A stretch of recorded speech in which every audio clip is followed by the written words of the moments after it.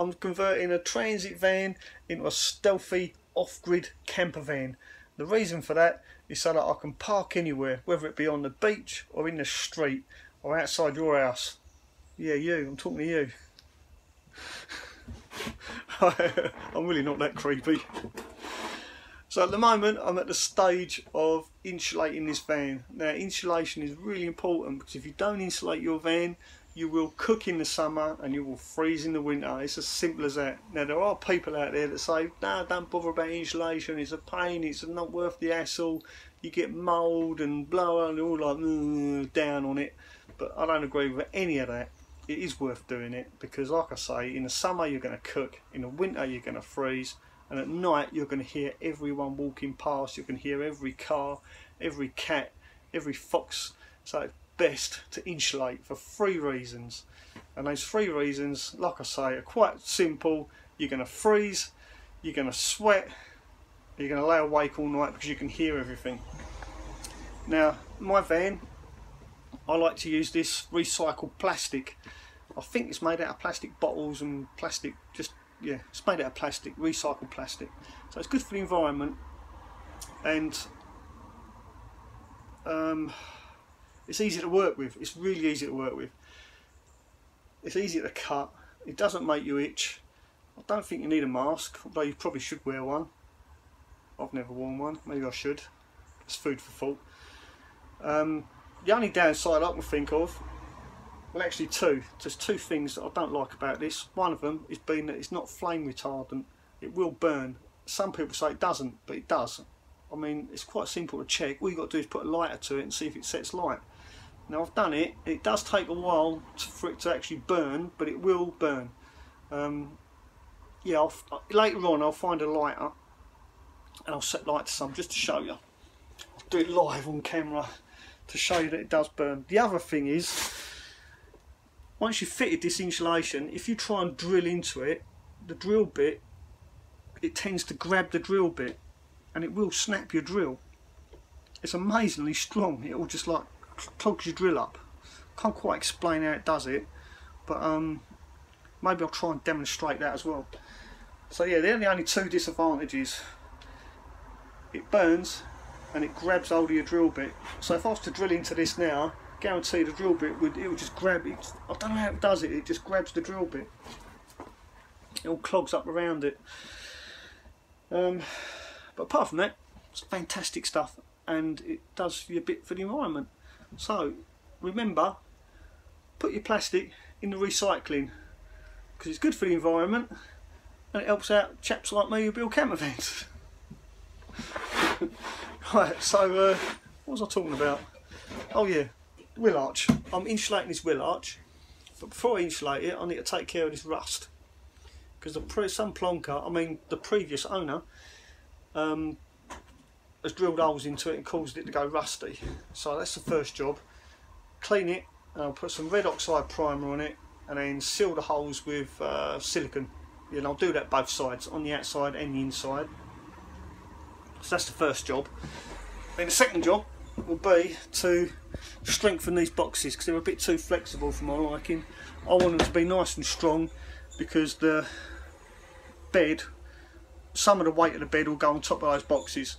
So I need to strengthen those somehow as well. I haven't quite decided how I'm going to do that yet, but I'm sure I'll work it out as I go, like I do. But like I say, first job, take care of the rust. I'll carry on filming in a minute.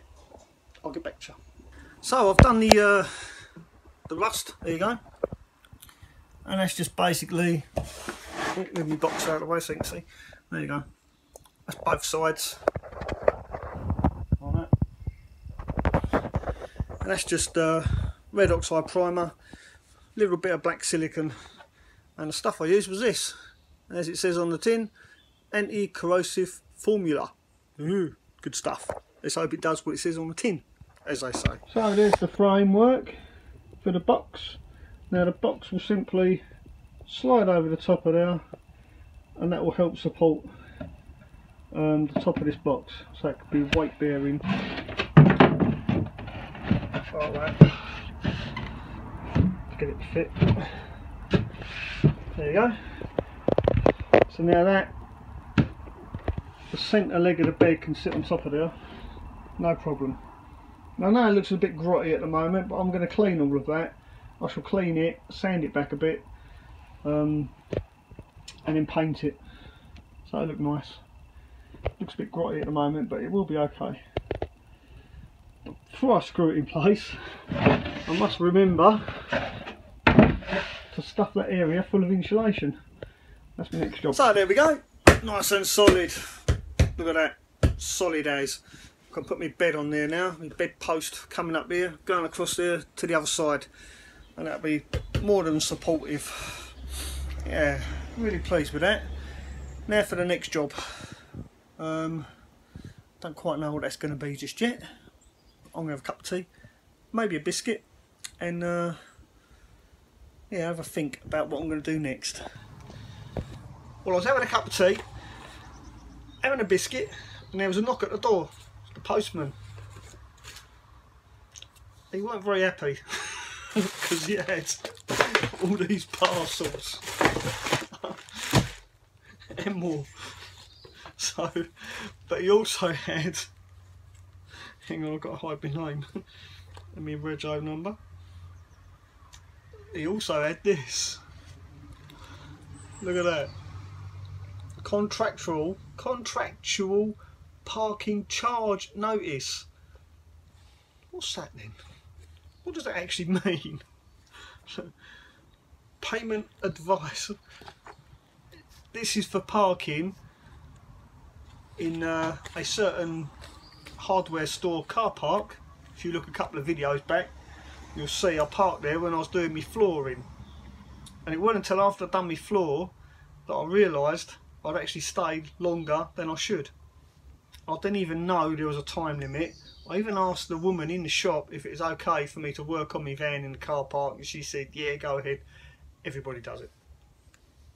Oh, look at that. I thought that screen had a crack in it then. It's a cable.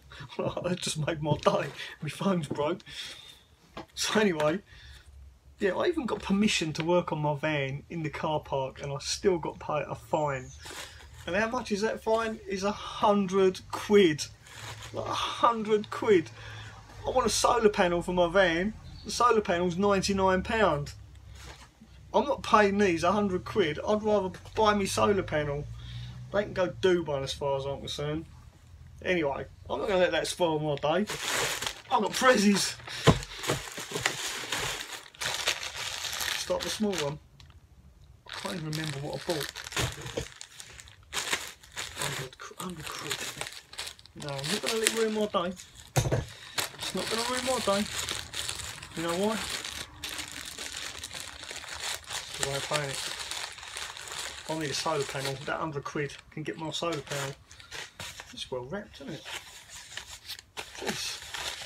Jeez Louise. Oh look, that's my fuse box and some fuses. That's nice of them. Shame I can't remember who I bought it off. It doesn't even say on here. Oh, it does. Alright, this says fuse block.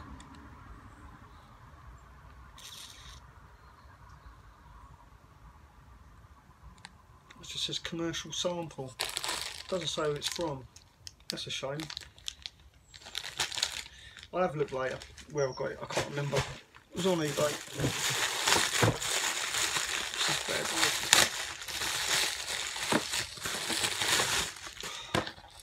Oh, it's me rocker switches. Look at them.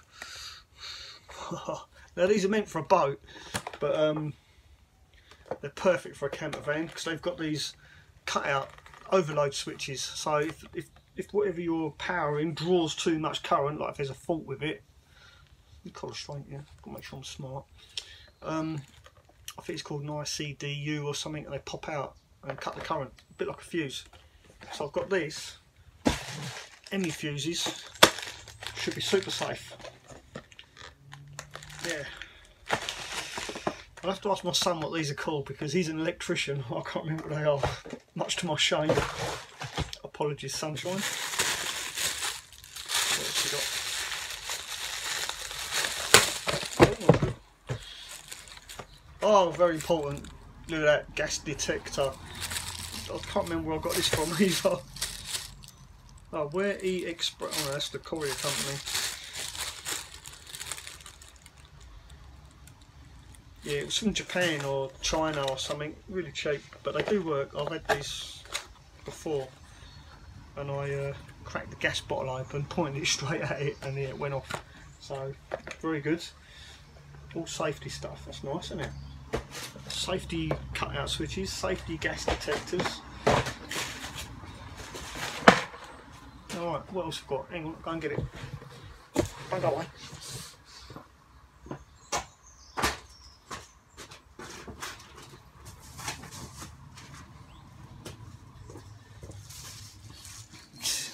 You can see why Postman's got the old water bottles. Now these are from clear cut conversions. You find them on eBay. They do loads of different stuff. Loads. Got my solar charge, solar charge controller, again from China. There you go. Nothing flash, but it works. It's good enough for what I want. Remember, I'm not going to run any heavy electrics. You know, I don't need a hairdryer or anything like that. So a little 30 amp solar controller does me fine. Hang on, there's more.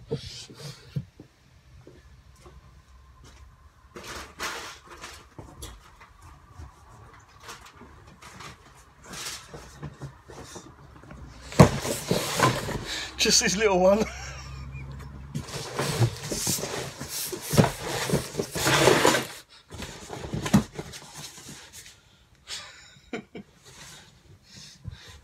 Like this was from,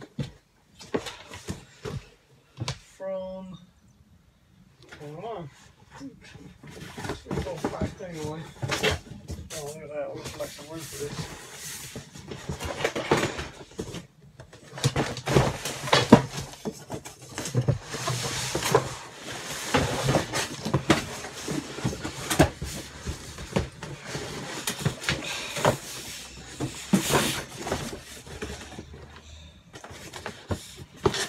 Now this is really extravagant, right?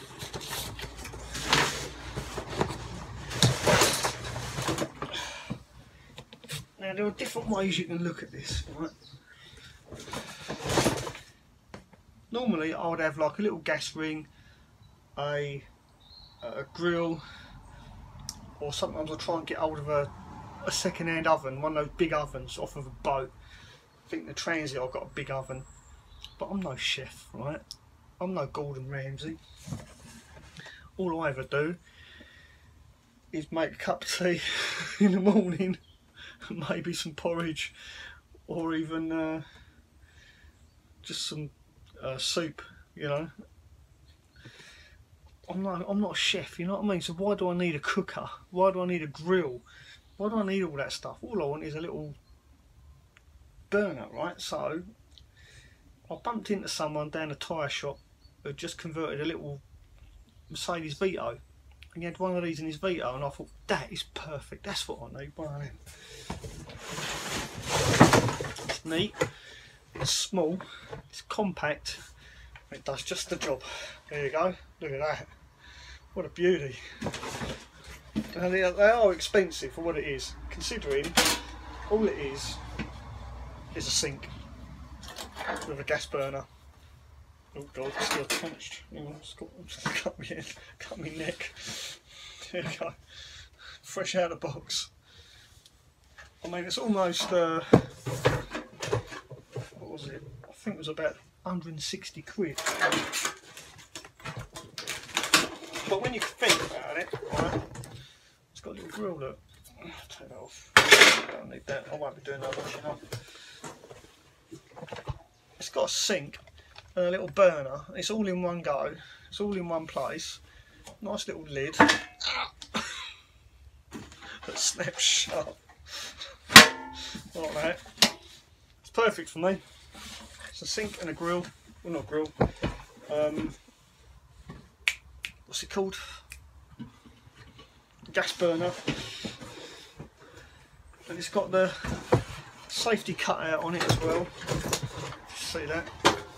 So the gas ring itself has got a temperature sensor on it, so that if the gas gets blown out, the gas gets cut out. So that's, and you know, it's all about safety. See, do you know, you can see a theme going on here. I like a bit of safety. Yeah, that's perfect for me. As long as I can get up in the morning, put a kettle on, have a cup of coffee, and have my cup of tea in the afternoon, I'm happy. That's all I need. And I bought that as a kit. I'll get it back in the box. I'll do that later. That's why it comes in such a great big box. I bought it as like so as a kit. There's loads more. There you go. It comes supplied with gas pipe.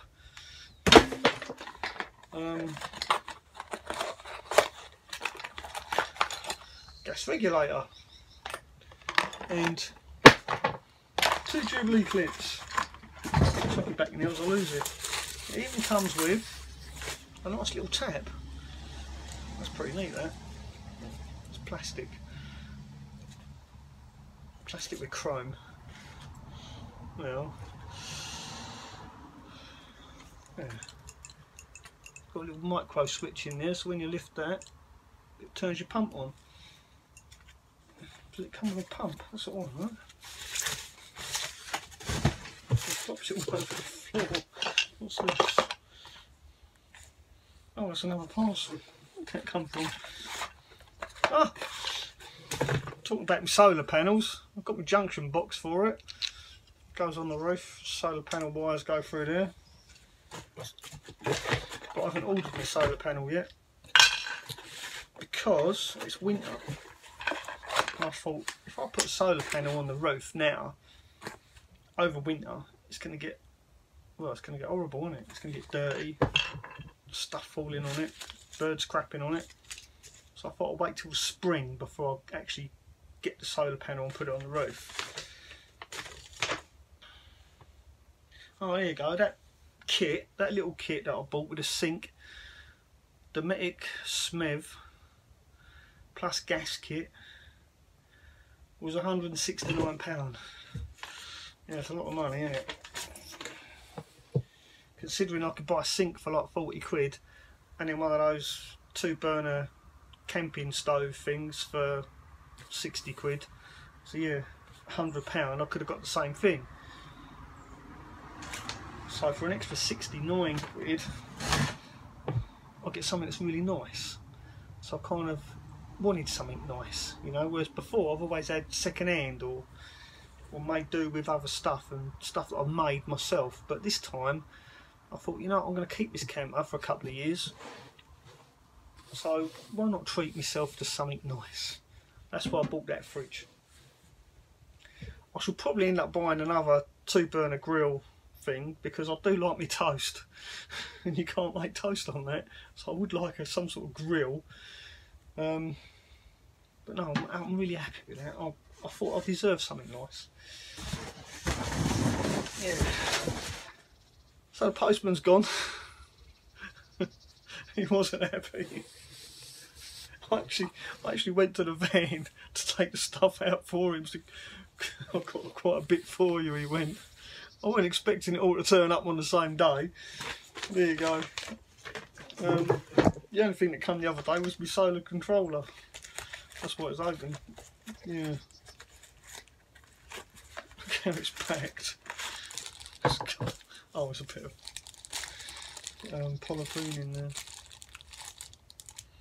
It's the instructions. This is like a really cheap one from eBay. Like I say, it comes from China. And there's your instructions. There's a good job I know what I'm doing, eh? Well, sort of. So there you go, I think that'll do for one video for the day. So I'm going to try and find a home for this lot now. I'll find somewhere to put it all. I can't leave it in the back of the van because it'll take up too much room. And space is a, what's the word?